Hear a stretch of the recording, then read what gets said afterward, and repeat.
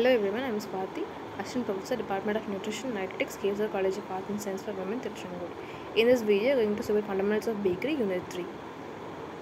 Ingredients. Ingredients are the things that are used to make something, especially all the different foods you use when you are cooking a particular dish. Major ingredients. Major, also termed bulk ingredients, make up the majority of the formulation. Flour, water and leavening agents are the ingredients primarily responsible for the characteristic appearance, texture and flavor of most bakery products. Minor ingredients, which typically range from 5 to 10% formula weight. Minor ingredients includes shortening, that is fat or oil, antimicrobial agent, emulsifiers, additives, salt, bread removers, milk.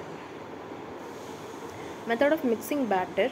Flour and shortening are blended, the remaining dry ingredients are added and mixed, and the liquids are added last in proportions and mixed in. The variation is the combination method, where sugars and eggs are beaten together before being added to the flour.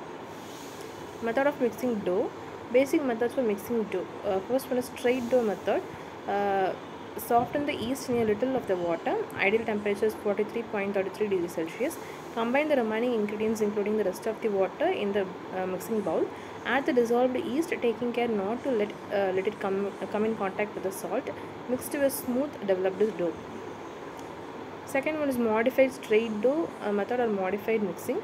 Soften the yeast in part of the liquid using a separate container. Combine the fat, sugar, salt and flavorings and mix until well combined, but do not wipe until light. Add the eggs gradually as fast as they are absorbed. Add the liquid and mix briefly.